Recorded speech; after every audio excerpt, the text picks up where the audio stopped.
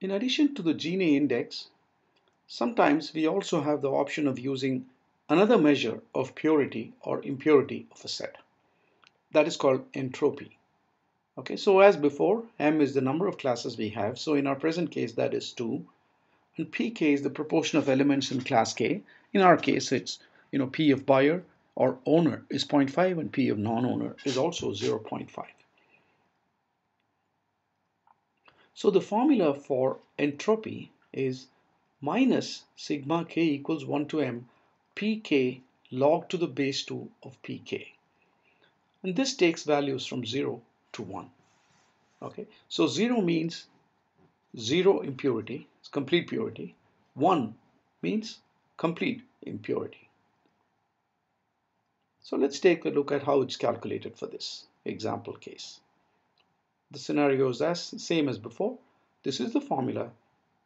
And if you apply the formula, you get minus 0.5, which is pk times log to the base 2 of pk. Log to the base 2 of 0.5 is minus 1.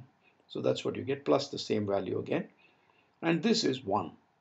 Okay, so this is an entropy of 1. Entropy means disorder, right? So if you have 12 owners and 12 non-owners in a set, okay, that's as impure as it can be, right? Suppose you had 8 owners and 16 non-owners, then you can say, well, this is predominantly non-owners, or vice versa. You could say it's predominantly owners, right? If you had, let's say, all 24 as owners, then you would say, wow, that's pure. There's absolutely no entropy in it.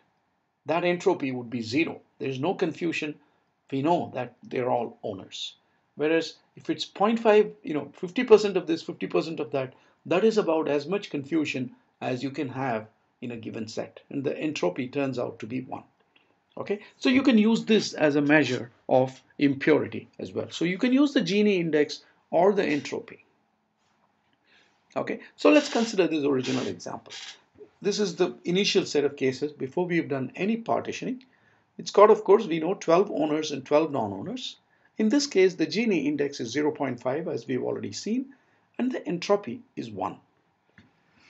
Okay, so now what we want to do is to find a split to improve upon this, right? In other words, we want to split this into 2 regions, with each region being a lot purer than what is the case with all the cases put together. Okay, so here, how do you find the first split? Okay, so let's say we've got all the lot sizes. The values are all these 14, 14 point. These are the actual values of lot sizes in the whole data set. Okay, this is a sorted value. Now you can divide this at any of these points, right? That is, you can divide between 14 and 14.8. It doesn't really matter where you put that division. Let's say you put it midway, 14 and 14.8. So you make one division at 14.4. So all the values less than equal to 14.4 are in one set, greater than 14.4 are in the other set, and so on. So all these points are the points at which you can cut or partition the lot size. Of course, notice that these two values are all the same. And so now you can this is the complete set of available partitions for lot sizes. Okay, so clearly we're going to place the partitions at the midpoints of 2 successive values. Okay, similarly with incomes, we have all of these places at which we can partition them, right? So at this point, you've got 6, 7, 8, 9, 10, 11, 15, 17 possible lot size partitions, and some such similar number of income partitions, a total of about 30 plus possible ways in which you can divide this original set. Out of all these, we want to choose that division which provides the maximum improvement in purity, either measured by Gini index or measured by entropy. Okay, so there are 38 possibilities. Try out all of these and pick the one that reduces the overall impurity the most. Okay, because we are trying to get nodes as pure as possible. So we are going to take a greedy approach and say, I want to do that partition which improves the most upon purity. Okay, so again, we've seen this already. So at first split, when you run the algorithm, it finds the first split at 19. In other words, all the values greater than or equal to 19 lot size are in one set, less than 19 lot size are in the other set. Okay, so now you've got two regions. This region has, 1, 2, 3, 4 non-owners. It's actually 3 non-owners. 1, 2, 3, 3 non-owners and 9 owners. And this has vice versa, 9 non-owners and 3 owners. Okay, so let's see what happens. 9 owners, 3 non-owners, 3 owners, 9 non-owners. So we can go ahead and calculate the Gini index and the entropy. Okay, since it's 9393, both the pk probability of the two probability values are going to be the same. Okay, so you get a Gini index if you calculate it of 0.375, entropy of 0.811 for this region and this region. Okay, notice that that's an improvement over 0.5 and 1. Right, earlier we had a Gini index of 0.5, an entropy of 1. But now we've got two regions, each of which has a Gini index of 0.375 and an entropy of 0.811. Okay, now, of course, this is just the impurity measure for the two regions separately. Can we condense these and get one impurity measure for the whole scenario? We can, because there are 12 cases here and 12 cases here. Right, so you could take a weighted average of the Gini index or the entropy for both of these, and when you take the weighted average, you get the Gini index is 0.375. Of course, both are same, so that's what you're going to get. And the weighted average for entropy is 0.811. That is also reduced from 1. Okay, so this partitioning has improved the overall Gini from 0.5 to 0.375, or the overall entropy from 1 to 0.811. So we can now consider subsequent splits. Okay, originally we started with one node which contained all the cases.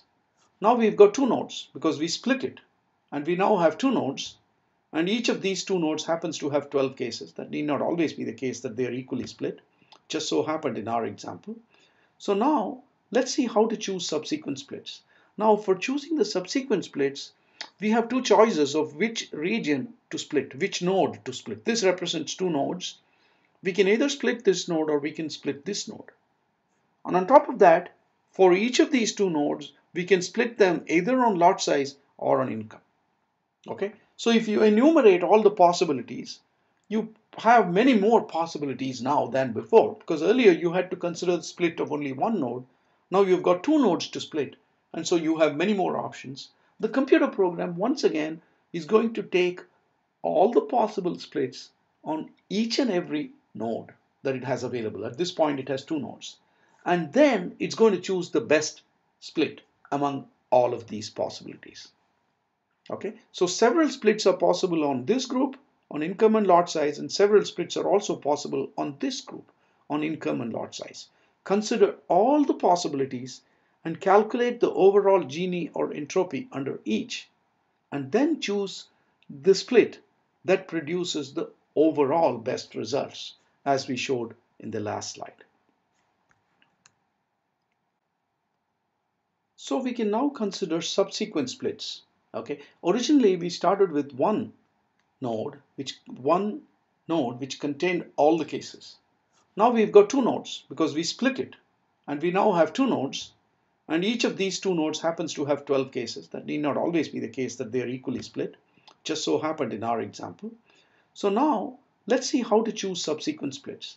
Now for choosing the subsequent splits, we have two choices of which region to split, which node to split. This represents two nodes.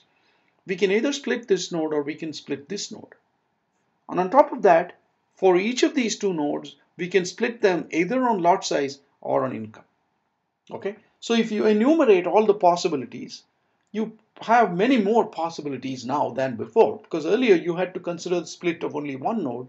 Now you've got two nodes to split, and so you have many more options. The computer program, once again, is going to take all the possible splits on each and every node that it has available. At this point, it has two nodes.